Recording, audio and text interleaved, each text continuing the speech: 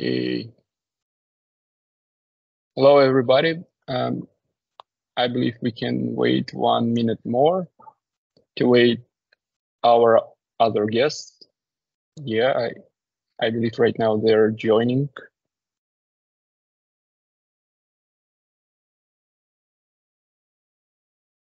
Yes, I think we can start.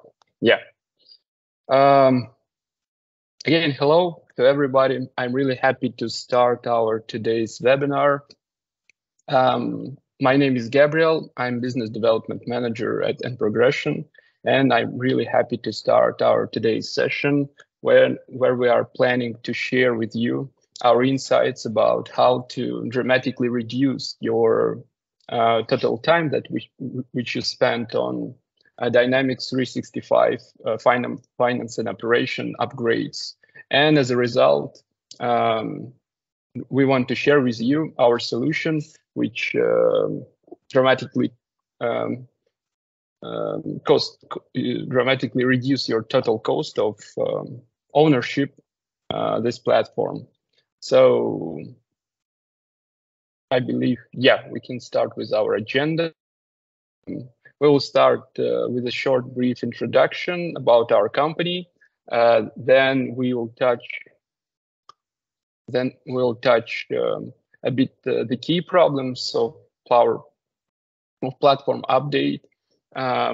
Then our experts will show you live demo with our solution where you can see how it works in real.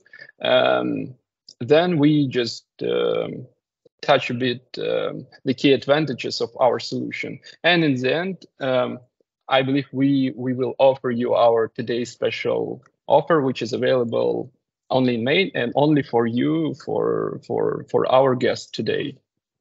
And right now, I'm really happy to introduce our dear regular speakers, friends, experts, Peter and Andrew. And you might probably know them from previous webinars. Peter is our head of ERP department, and Andrew, our technical architects. Both of them are really experienced in Dynamics 365 and also in previous versions, AX, with a lot of experience in implementing these projects and with a lot of successfully implemented projects as well. Thank you guys for being with us today. And just a few words about our company. I believe it will be true if I say that N.Progression is a really trusted and reliable Microsoft ecosystem partner. And we help our clients to make their digital transformation. And as you can see on the screen, we help a lot of clients, and we have, I can say, the deep expertise in FMCG and pharma industries. And we've been working with almost every farm company in Big Farm, and almost with top of 100 biggest FMCG companies, and also with other customers who are leading in their industries. But we are, I can say that we are, as a Microsoft ecosystem partner, not only help our clients to make digital transformation, but also we help them to make green tech transformation. And I can say that we are committing to being responsible in all that we do, and we are trying to embed sustainability principles in our business culture and processes. And we, as a company, been committed to managing our resources effectively, cutting carbon emissions, and becoming a net zero company by 2030. And just a few words about our product portfolio. As you can see on the screen, the main product which we implementing is Dynamics 365. I mean, this group of products. The second is Cloud for Sustainability. It's a new leading sustainability product, Microsoft product, which helps clients to drive their sustainability progress. And also we are using the power of Azure and Power Platform to be, as I can say, to lead cross-product approach to help our clients to offer them the most valuable and the most efficient solution. And I believe that's all from the beginning part. And right now I want to give a word to Peter. He will share with us the insights about how to reduce the total cost of ownership of Dynamics 365 finance and operations. Peter, the floor is yours. Thank you, Gabriel. Hello, everyone. My name is Peter, and I would like to start with something that you probably already know, but I think it's very important and worth to mention. It's the fact that not all updates provided by Microsoft are the same in importance. Of the 7 updates for Dynamics 365 Finance and Supply Chain Management throughout the year, only 2 or 3 of them are major. Major updates are major because they contain important and even critical changes to the system functionality and to related services. Other updates are minor because they generally include only small improvements, additional configurations, and change in not very popular areas. As an example of Microsoft scheduling of major and minor updates, let's look on the updating plan for this year. The 10.32 update released in March was a major one, and the next major will be in October. But there are 3 releases between them, which are minors. Although you always have a choice to install the current update or to postpone it, it's very important to remember that you can skip only 3 updates in a row. When the 4th update's officially released, it will install automatically and includes all the skipped ones. It works in such way because Microsoft has to ensure the inheritability and scalability of the system for its customer, while at the same time maintain a unified system architecture. Otherwise, it will be impossible to provide regular improvements and updates for everybody. You can hardly disagree that this approach is very convenient and practical both for Microsoft, which guarantees a high level of support and efficiency for the system and environments, and also for the customer who receives evergreen version of the system with the latest enhancements and bug fixes. Nevertheless, this approach has their downside as well.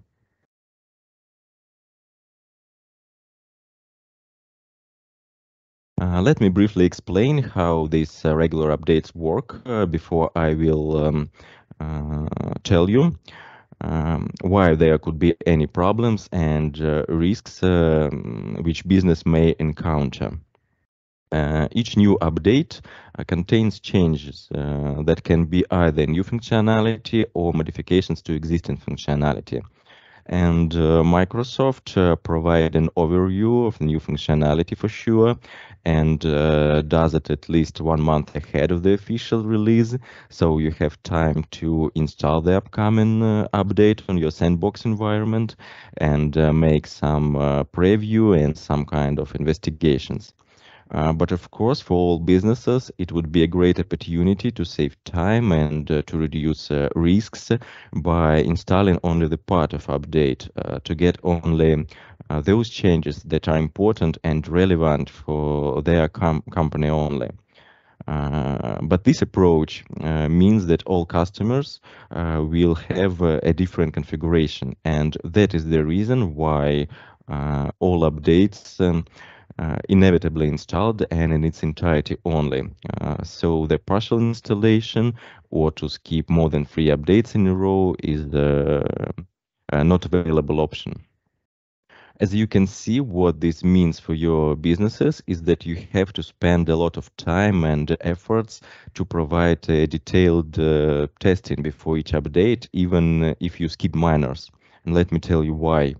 Because the most difficulty is to evaluate the impact of technical and architecture changes on used functionality, and which is even more important, on modifications made into the system. There was a case in our experience I'd like to share.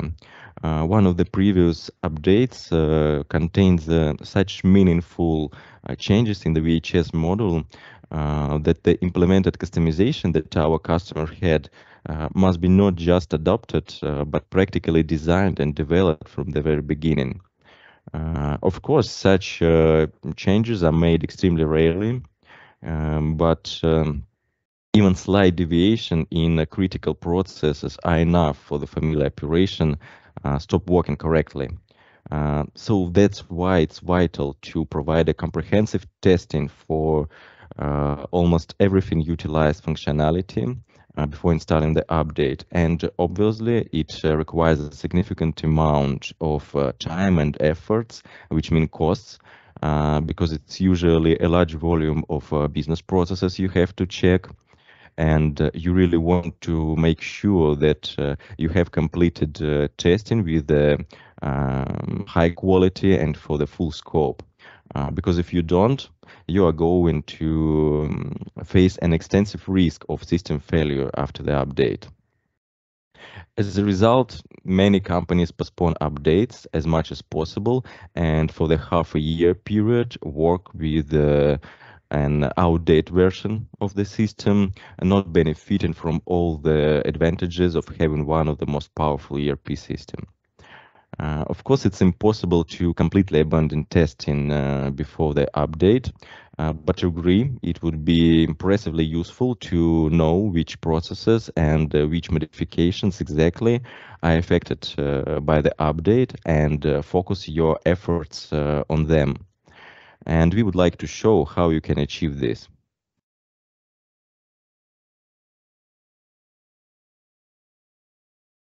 Our solution, based on Microsoft products only, is going to provide you a list of system objects that have been modified in your current version of Dynamics 365 Finance and Operation, and have also been affected by the new version received from Microsoft.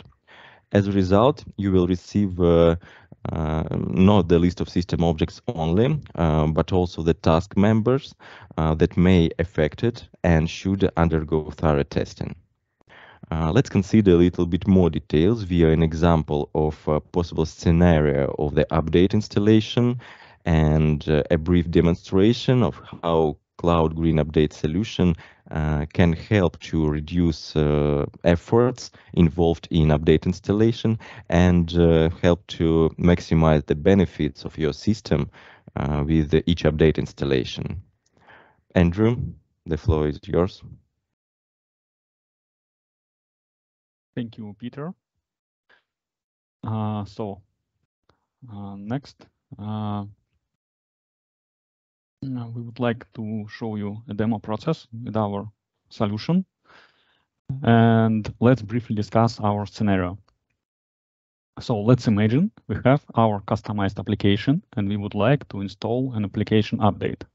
Our application has some modifications and we would like to assess the impact of the upcoming update to them. Unfortunately, Microsoft doesn't provide many details regarding technical changes in the core solution. And when we install a new update, it would be good to know all the changes that can impact on our application. So during our demo, we will see how to perform an analysis of the current application, collect information about the extensions, and get the list of features that can be impacted by the update. So all mentioned actions we will do in a demo environment. So let's start our demo, and I will switch to my demo machine.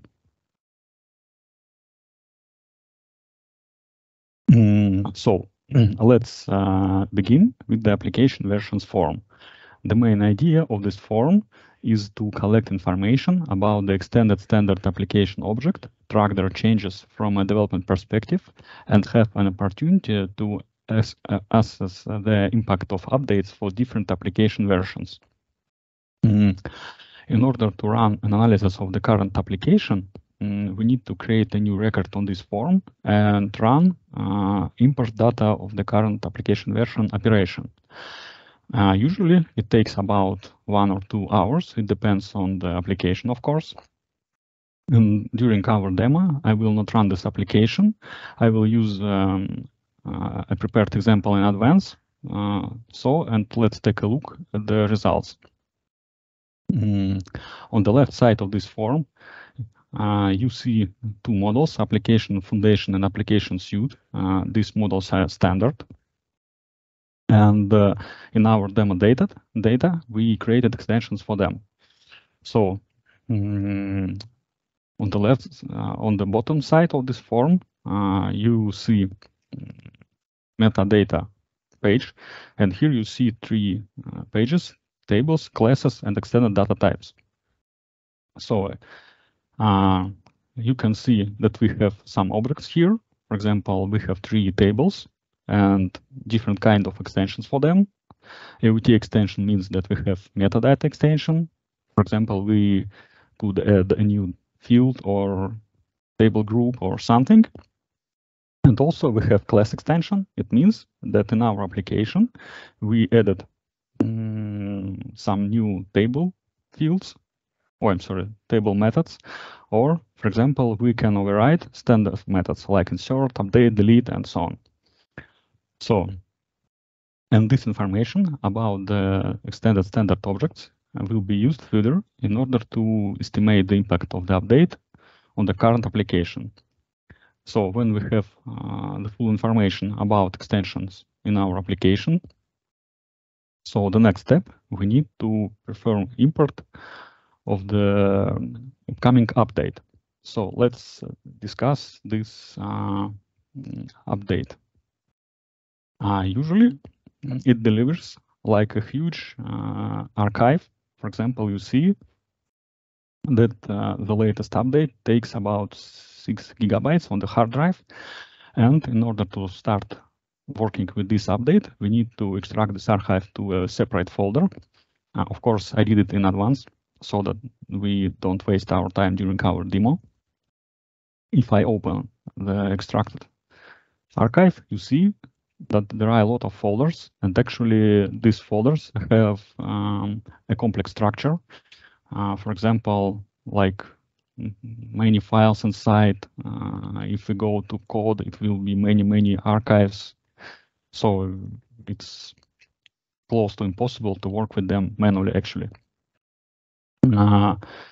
So in order to process this code upgrade, we develop this modification. So when we run it, we need to select our application ID that we would like to compare and the path to our update. So since, as you see, the update has a huge size, so and our application also has many files, I mean standard objects and so on. So this operation can take maybe like 1-2 hours. So I, again, will not run this operation right now.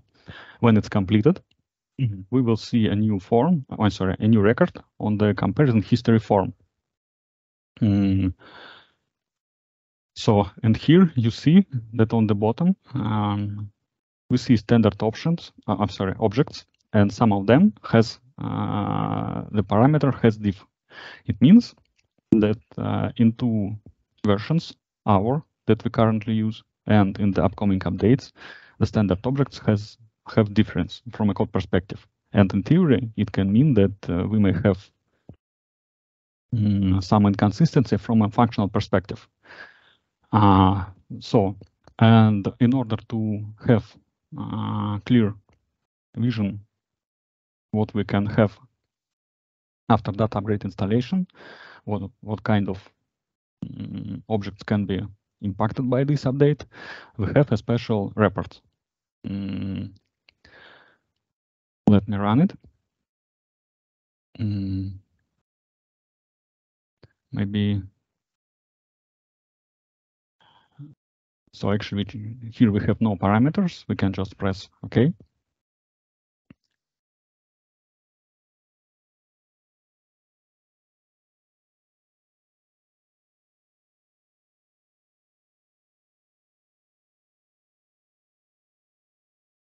So we see our report on the screen.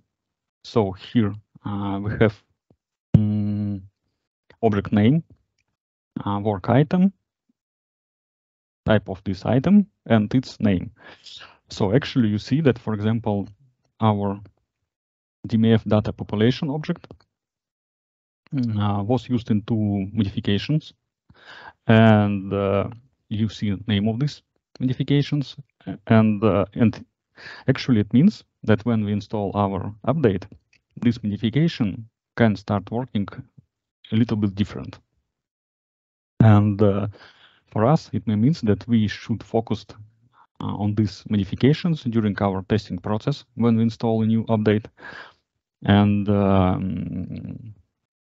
this information can be really useful for us because in general, when we install a new update, we just do a kind of blind testing. I mean, we should test everything, and we have no priorities, no ideas, and so on. We just need to follow our test scripts and see how it works. But using this information, we can be focused on the particular tasks or features or functionalities or objects and so on. So in my opinion, it's really useful because I've used this tool many times for our customers, and so I would say it's really helpful. And actually this information is so key point of our solution. With this information, we can access the impact of the new update on our application from a technical functional perspective, as I said. We can define business process that should be tested first, and which of them should be tested very thoroughly, since we may have many changes and differences. And we also can reduce our testing efforts since we know which process should be tested. And also a technical team can have a technical insight of the update. So they can adjust a code application to the new update efficiently. And all the mentioned options can save time and money during the update process. So at this point, I would like to stop my demo.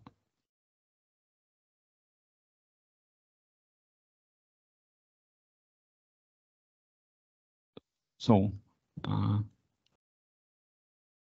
Peter, the stage is yours.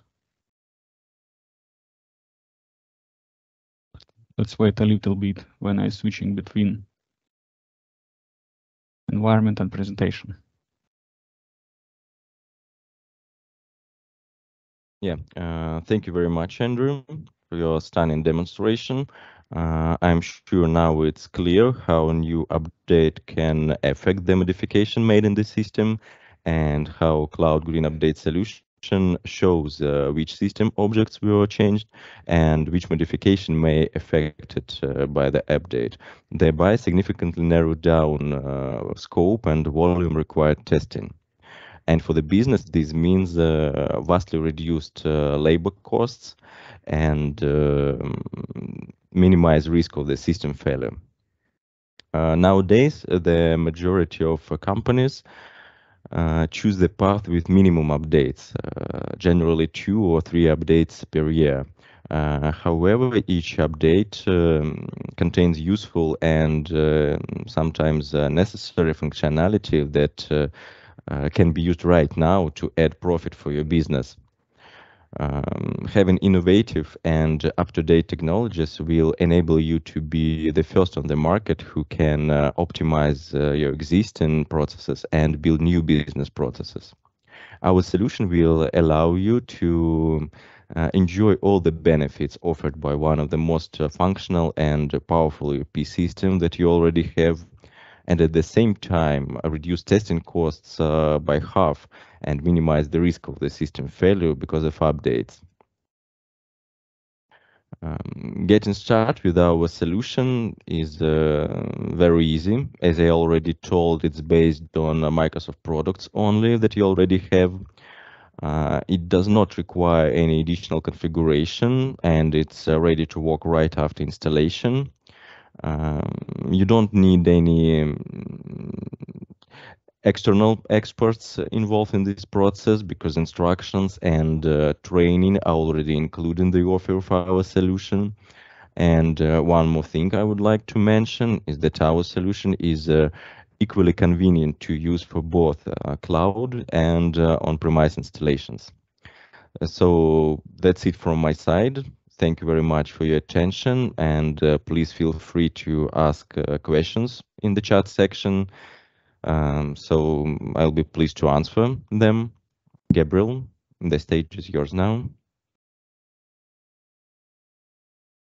Your microphone is mute. Sorry, sorry, Peter. Thank you, Peter and Andrew, for such a comprehensive overview of our solution. And I believe right now it's really clear how it really helps you to cost time while during the upgrades of Dynamics 365 Finance and Operation. And as I mentioned earlier at the beginning of our session, we have a special offer, which is available today and as well as in May for our guests. It's free trial for 1 month. I mean, you can use this. You can use our solution free for absolutely free for 1 month, and you can really test it how it works in your case, and you can see the benefits of our solution in life. I mean, in life, not just in testing mode, just like now, but in life in your case. And also, I want to say that if you buy yearly subscription, you will get 20% discount in total.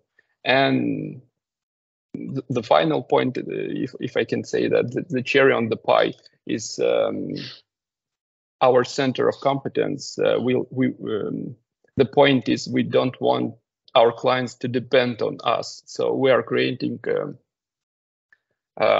center of competence in our clients. We share the knowledge how to support our solution by the team of the clients, not to depend on us. I think it's a really good point. It's really helpful. If you are interested in our solution, please let us know. Just write in the chat some sign like a plus, and we will contact you after our session. And a few more words about our additional resources. Right now on the screen, you can see the QR codes. The first one, I mean, the biggest one is additional information about our solution, Cloud Green Update solution, which is already published on Microsoft App Source. And you can use this link to read additional information if you want. And please, if you have some questions, I mean, during our session, during the reading of additional resources, or I don't know, any other questions about the platform, Dynamics 365 Finance and Operation, please feel free to ask our experts. You can see links below. I mean, Peter and Andrew, it's direct links to their LinkedIn profiles. Please feel free to ask them directly. And I believe right now that's all with the main part, and we can start our Q&A session. And right now I see 2 questions in the chat. The first one is, okay, what technologies do you use for the code analysis process? I believe that's a question for Andrew. Andrew, please help us. What technologies do we use? Yes, that's a good question. So actually, in our solution, we use standard metadata and DevOps APIs, and the connection to the DevOps branch is secured with a personal access token. So it's a standard technology. We don't use something from our own, I mean. Extraordinary. Yeah. Thank you, Andrew. And the second one is from Mary. Mary asks us, may we encounter with any conflicts with the modification made in our system or with the ISV solutions that we use when installing your solution? I think the second one is for Peter. Peter, please help us with this. Yeah, thank you, Mary, for the question.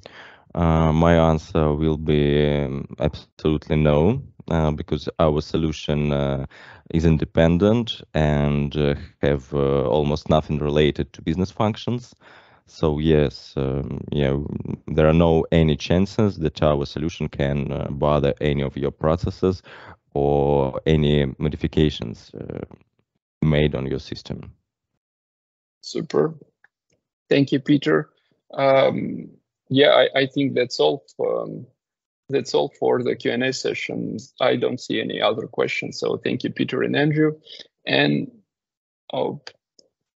no, I believe there is one more question right now from Catherine. What about the implementation process of your solution? First steps. Yeah, it's a good one. You can help us. So I think actually I can help, I guess. So of course, the first step should be installation of the solution, and then it is needed to perform some setups.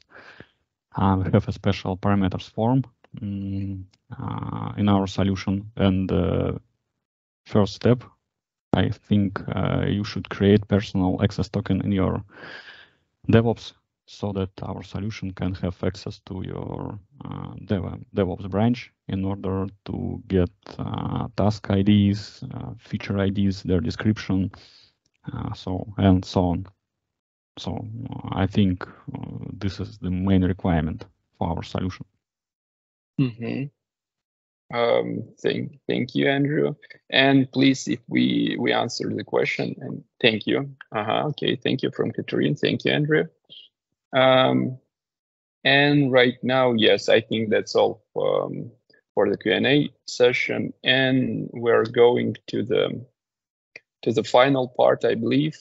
A few words about our upcoming webinars.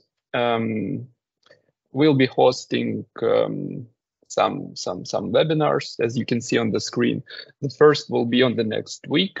It will be about staying ahead of the sustainability curve. I believe sustainability right now is a really trendy topic for all companies.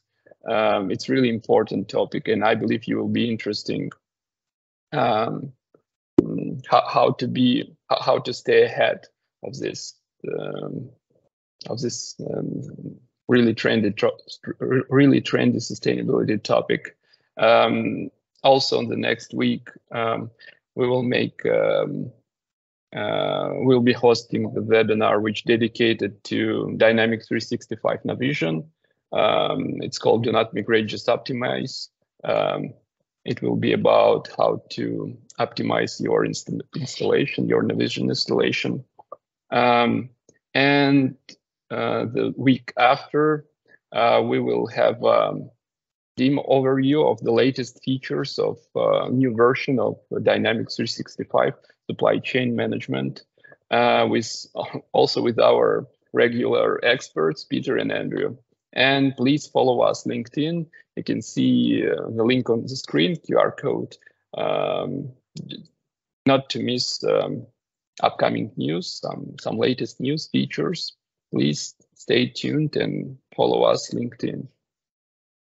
And I believe if there are no questions, we can, I believe right now we can end our webinar.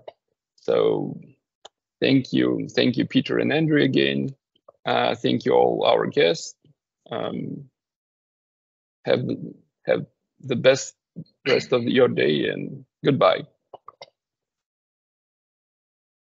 Thank you. Goodbye. Thank you. Bye.